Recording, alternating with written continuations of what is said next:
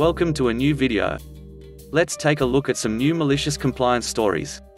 The first story is called, "You Already Know How to Hold It?" I'm currently fostering some tiny kittens that require bottle feeding every 4 to 6 hours. Not my first foster litter and definitely not my last. So far, they've been very nice, cute kittens.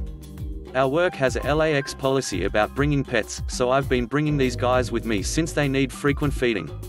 Sometimes when a client comes in, I'll hand them a kitten while they wait, especially if they have a family with children with them. The kids are thrilled, the parents take photos of the kids being happy with the fuzzy animals and the kittens enjoy the attention. A win for everyone. The only thing is I know not every kid knows how to hold kittens, so I'm often explaining how to do it safely and offering support. Most times, the children are just excited with happiness and totally receptive to anything I have to say and things go well. Anyway, one evening we get this family that comes in, a mother and her 3 girls. The youngest is a toddler and passed out, the other 2 are like 7 and 10. The 10-year-old is at that stage of life where she thinks she knows everything. She shows this in the way she talks to her mother and me. I already knew that, Mum. Complete with the eye rolling and scoffing, it's delightful. It's taking a while to get their stuff together, so to keep the 10-year-old under control, I decided to offer a kitten. The girls seem thrilled and I grab a kitten. I go to the 10-year-old first, much to the 7-year-old's dismay, and start to hand over the kitten to the older girl and say, "Okay, you want to make sure you're supporting the whole body." She rolls her eyes at me.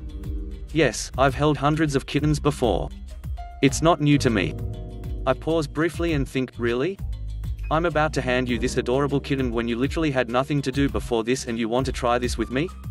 An evil idea comes up and I act fast. I snatch that kitten back before she can so much as brush its fur with her fingertips and plaster the sweetest smile on my face. "You have? Well, this would probably be very boring for you then. Let's just go ahead and give him to your sister." And I proceed to hand the kitten over to the 7-year-old, who is just vibrating with excitement. I'm making sure to keep a hand on the kitten's body, so I can guide the kid through holding the kitten as I continue with, "I don't think I've even held 50 kittens, much less hundreds. This kitten is so soft, but I'm sure you've seen softer." That was a lie. About how many kittens I've touched, I mean. That kitten was incredibly soft. It's got blue eyes. The 7-year-old yells to her mother. The other one looks devastated but can't do anything except sulk because after all, she's held hundreds of kittens. Needless to say, she left our office without so much as touching a pinky to that very soft kitten. The next story is called, "Only with Approval." I work as a software developer for a large financial institution. For the past 5 years, I have been the technical expert and generally most knowledgeable person on our team about one specific, problematic system. As such, I have a lot of conversations with members of the business side, who use the application, even up to C-level executives.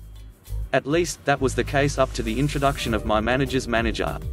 About 2 years ago, we were having a discussion about a specific piece of work. In this case, I had sent an email to the business partners about a feature we wanted to add that our internal IT team could do. The business was asking if we could offload the work to the software vendor to save time, and I sent a message to the group, saying that we could, but it would still require resources from our side and could potentially cause delays, as the vendor has their own priorities and we have to wait. Now, the real problem was that we as a department had just implemented some new change management policies that the business tried to work around as much as possible. So, when I said that the fastest method was to follow the new protocols, my manager's manager found out. She believed that the business was always right and that our job was to do exactly what the business told us to do. She told my manager that my email was out of line because I had represented the department to people above my position on the organization chart. Her solution?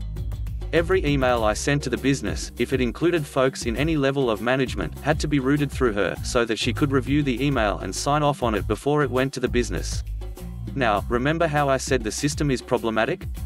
I will send messages to the business users at least 5 times a day regarding the application, including anything from small outages to responding to functional questions because I am the only one who knows the process. Since all these messages included the department managers, I would forward them on to her. Every single one. Need to let the business know we are deploying a change over the weekend and there will be an outage? Better get sign off. User having issues loading a file and asking for help figuring out why? Well, that user is a manager. So I need to get sign off on each email in the chain. And since she wants to sign off, I clearly can't just include her.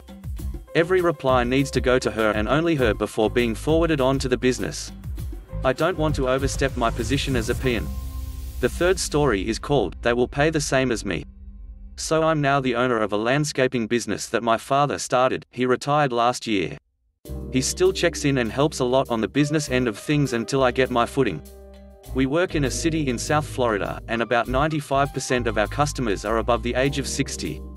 My dad has 3 clients that we charge at a very low rate because they've used him since the start of the business. 2 out of the 3 are great. They understand that they're being charged a low rate and love us for it. But we have one lady that is very hard to deal with. My dad refuses to let go of her contract without a legitimate reason. That's just who my dad is. She has 2 daughters and they both own homes with their husbands. We get a call from this lady, asking us to take on her daughters. I told her if she would like to give them our number I can talk with them and get it figured out. I was going this as a favor to my dad really because adding the 2 extra properties right now stretches us pretty thin, and I'll probably have to help out as well as my cousin, who basically manages the crews.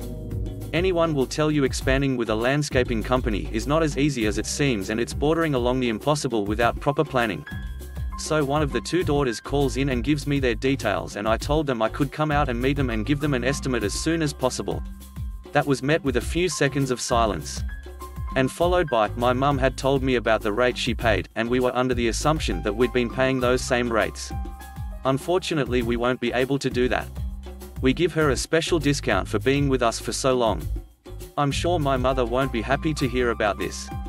Okay, she hung up the phone after this. So I don't think anything of it and tell my father what happened. We had a laugh about it and how entitled the people where we live are. Late that night, I get the call from the crazy lady. Let me explain something to you. We have a way of doing things in this town and you just broke rule 1. The customer is always right.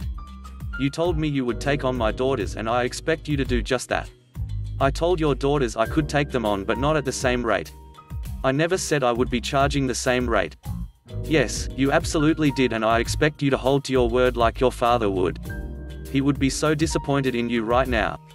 I'm guessing she didn't know my dad still took part in the business because he avoids her at all costs. Okay, I'll see what I can do. You better. This is just not how you do business. I went to my dad and told him about it. He told me to end her contract. I told him I had a better idea and he agreed to it.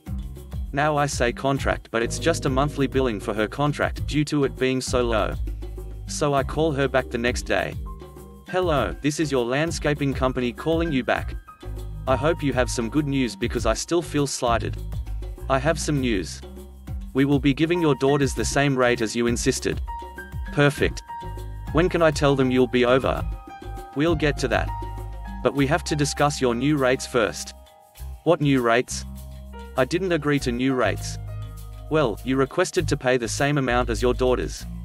So we've taken away the special discount we've given you and your new rate will be $800 a month.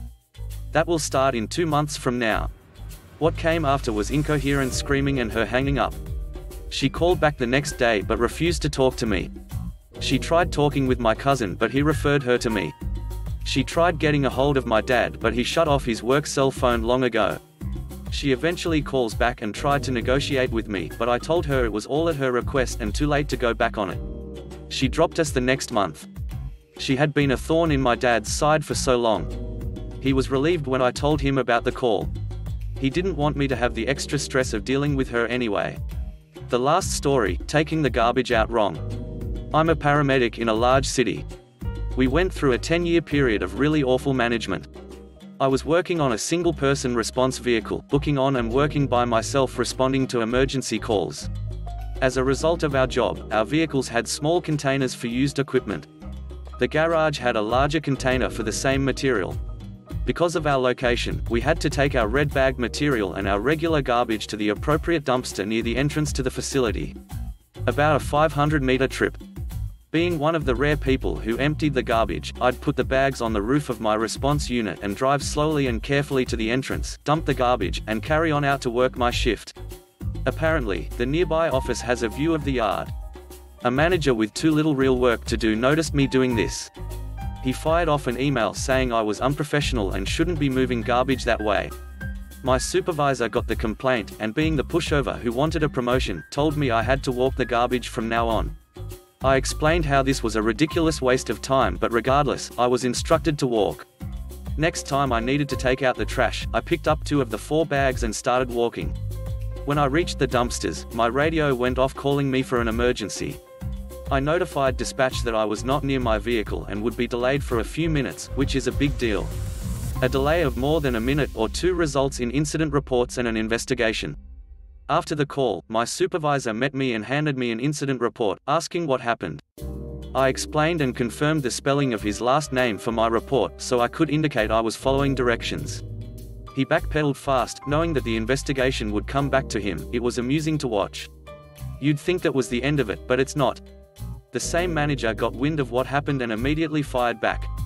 It was my fault for not putting the garbage inside the response car and transporting it that way. The supervisor obviously failed to tell the manager that he had told me to walk. So, the new orders from the supervisor are, put the garbage in the response car. 4 garbage bags dripping with who knows what went into the back seat. I dropped them off, then took myself out of service due to a possible spill on the back seat fabric. The supervisor met me and was mad. I asked him how he'd like me to handle the spill. As per the regulations, the vehicle had to be towed as the seat had to be replaced because it was impossible to ensure that everything was removed. And that's the story of how my supervisor is now responsible for taking out the trash. I delightfully watched him put the garbage bags on the roof of his car and drive them to the dumpster. Thanks for watching the video. I hope you enjoyed it. If you did, please consider subscribing to the channel for more content. Let me know what you think about the stories in the comment section below. Have a great day. Bye bye.